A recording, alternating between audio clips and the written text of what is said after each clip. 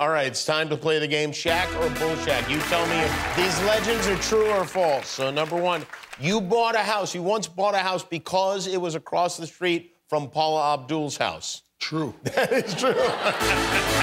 So true. Like, I was here in L.A., I was looking. I didn't really like the house. And the guy was like, Paula Abdul lives across the street. I was like, who? Like, Paula Abdul. I'll take it. You want to look inside? No, I'll take it. Did you ever interact with Paula? Yes, we have the same business manager. She's a very nice lady. If I ever dated her or flirted with her, no.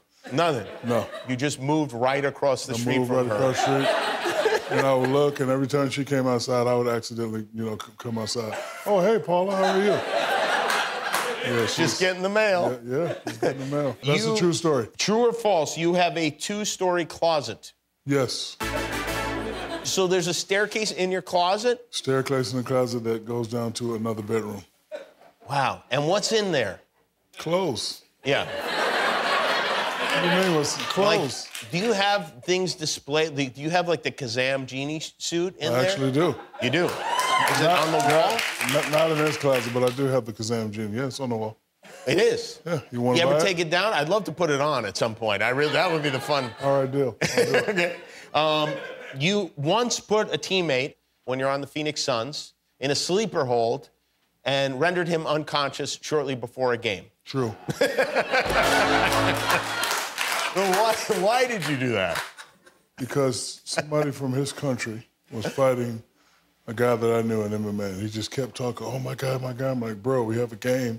Relax. But he just kept, and then he got in my face, and then, my reflexes just, like, I didn't want to do it on purpose, but he came in my space, and then my reflexes just... Have you knocked a lot of people out with the sleeper hold?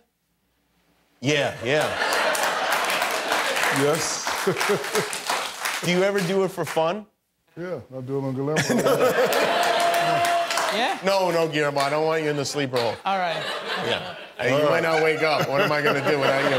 Boy, you know what? That's something that, I've experienced, and it's pretty crazy. Yeah, in fact, once Rowdy Roddy Piper came over to my house and put a friend of ours named David in the sleeper hold.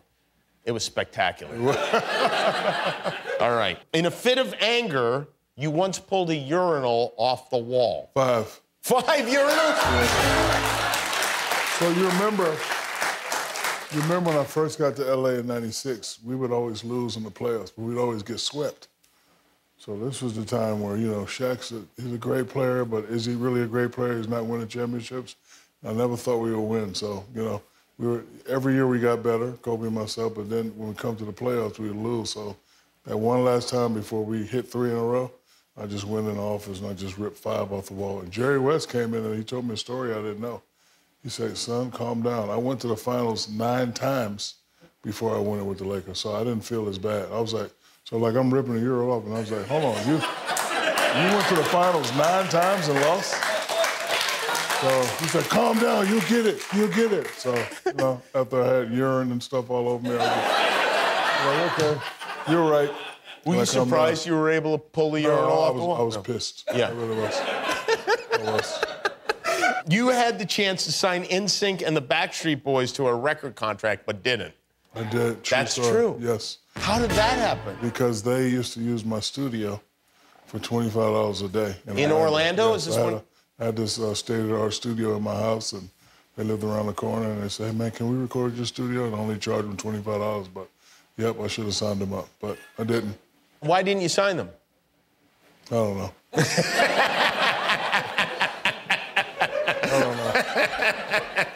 You didn't. But wait, who came first, the Backstreet Boys or NSYNC? I'd say it was Backstreet Boys. Backstreet Boys. Yeah. So the Backstreet Boys, you decided not to sign them, and then did they become successful? And then NSYNC came, and then you said, "Yeah, I'm not going to sign them either." No, they all used to just come, because they just used to call me and say, "Hey, can we use the studio?" And I'm just like, "Sure." They're just let them do it. But I should have signed them both up, but I didn't. Yeah, well, it's probably not too late. And every time I hear that damn song, I was like, man, that could have been mine. Bye, bye, bye. And like, bye, bye, bye. I'm like... Yeah, you could probably buy another mansion with the money from that. Now, this, I hope it's true. You and your entire family have received haircuts while dining at a restaurant. No, that's not. That's not true? No. Oh. Who would do that? I don't know. If anyone would do it, though, it would probably be you, right? I don't want to be eating in a restaurant and get hair follicles all in my food. It doesn't make a lot of sense, I would never but do you that. don't have a ton of hair, so maybe you just get a little shave. Nope, not true. Inspired by the Incredible Hulk, you destroyed a car by hand. Yes, I did. What kind of vehicle was it? I remember it was a beige Toyota Corolla.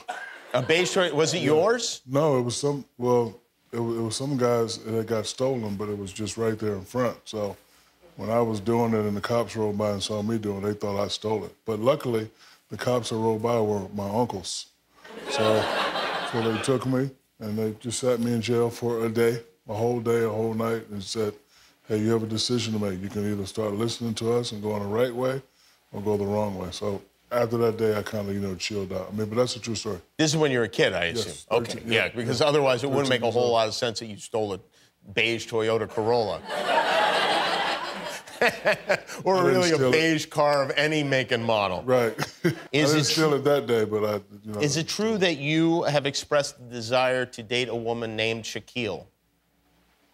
Yes. It is. Yeah. No, I've met a few. Is that so you could yell out your own name during sex? Why would you? Why? All right, one more. Shaquille. Shaquille. Is it true that a Middle Eastern princess proposed marriage to you? Really? Yeah. Did she give you a ring? No, she just came and we went out on a date, but she was way too aggressive for me. Well, yeah. I mean, you didn't think about it even for a minute? No, I didn't. Because she wanted to pay for everything, and I'm not used to that. Right, yeah. Yeah, so like we went out to dinner, and she's like, oh, no, your money's no good here. And she pulled out her credit card. I was like, yeah, and I just didn't feel the key to your heart is to just not pay for anything. Right, right.